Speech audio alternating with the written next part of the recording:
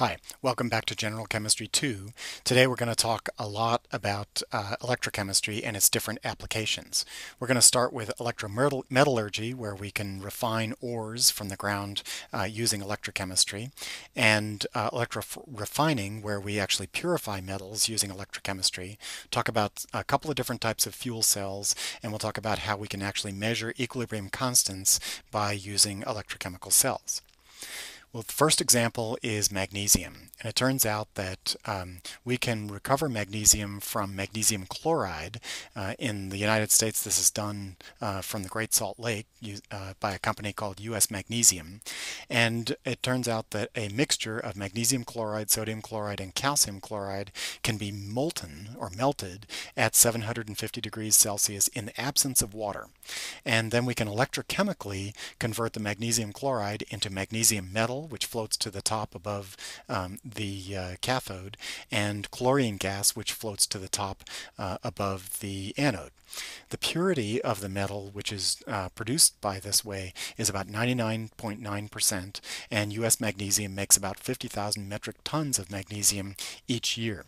It takes about 15 kilowatt hours of electricity to produce 1 kilogram of magnesium metal, and that includes losses due to heating necessary to keep the salts hot and melted. So that represents about 30% more or less of the total cost of making the magnesium from the salt. On a much grander scale, we can make aluminum from aluminum oxide. Aluminum oxide is purified from the ore, which is called bauxite, using something called the Bayer process. But Hall and Héroult invented a way of electrochemically then converting the aluminum oxide to molten aluminum. And so in this device at the cathode, aluminum oxide is reduced to molten aluminum, and that sinks to the bottom where it's tapped off. And at the anode, the oxide from the aluminum oxide is converted with the carbon from the graphite electrode into carbon dioxide. The secret of this process is that aluminum oxide is an extremely high temperature material, but it dissolves in cryolite, which is sodium aluminum fluoride. And so that dissolving process allows the system to become liquid at a relatively mild temperature of 950 Celsius, and allows this electrochemistry to occur. About 9 billion pounds of aluminum is produced in the US by this electrochemical process each year. We can also talk about electrorefining, and copper is a good example. Copper ore is largely copper sulfide, and that can be reacted with oxygen to produce copper metal in things called mats, which are about 99% pure. We can stick those mats into a solution of copper sulfate, and by running a current between the anode and the cathode, we can then oxidize the copper from the copper mat to copper 2+ ions, and then reduce them again to copper metal at the cathode. And while that doesn't do very much for the copper, what it does is it isolates copper from many different metals which are produced in the smelting process. So less active metals like silver, gold, lead, and antimony are not oxidized because copper is more easily oxidized, and that produces something called anode slime, which simply drops to the bottom of the tank and can be separated.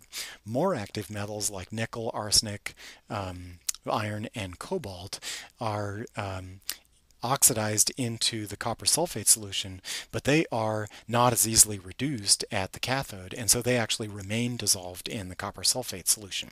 And so we can get a variety of different metals separated from the copper by this very selective oxidation and reduction process called electrorefining. Fuel cells are similar to voltaic cells, except that you have a continuous flow of oxidizer and fuel to produce electricity. The hydrogen-oxygen fuel cell is the most common type, and you can see the half reactions that occur here at the anode and the cathode. The net reaction is the conversion of hydrogen and oxygen gas to water, and that has an overall cell potential of 1.229 volts under standard conditions. And this is a very green technology because you're starting with hydrogen and oxygen, and you're producing water at a very low temperature, essentially room temperature, and not producing any carbon dioxide or any other pollutants. So you'll see in the future that cars will run on this very clean fuel cell technology. There are also ways of constructing fuel cells for other types of fuels. This is a picture of a methanol fuel cell where methanol is converted to CO2 and oxygen is reduced to water, and the overall reaction is methanol plus oxygen goes to CO2 plus water. These methanol fuel cells have a much higher energy density than hydrogen-oxygen fuel cells because you can store methanol as a liquid instead of a gas, but they're much less efficient and they require fairly expensive catalysts to run. So the technology hasn't really been developed. Also, this overall reaction produces CO2, which is a greenhouse gas, so it's not quite as green technology as the hydrogen-oxygen fuel cell. Finally, we can see how equilibrium measurements can be made by constructing two half cells and measuring a voltage between them. Here I have shown on the left-hand side the silver-silver chloride reference cell in 1 mole per liter potassium chloride, and on the right-hand side the silver-silver ion cell in aqueous silver nitrate. We connect them, the two cells together with a salt bridge across an electrolyte, and then can measure the potential difference between the wires. And when we do that under standard conditions, we get a measured cell potential of minus 0.5773 volts. Now we know that the cell potential is related to the Gibbs free energy, which is in turn related to the equilibrium constant, and so we can actually calculate the equilibrium constant from the measured cell potential, and in this case it's 1.74 times 10 to the minus 10.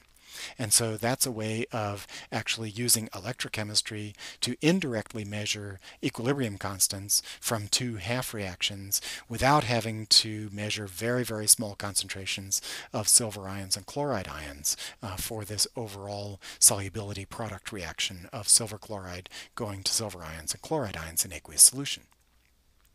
Now, pH electrode is an interesting application of electrodes. This is a specific type of ion selective electrode, in fact the most common type.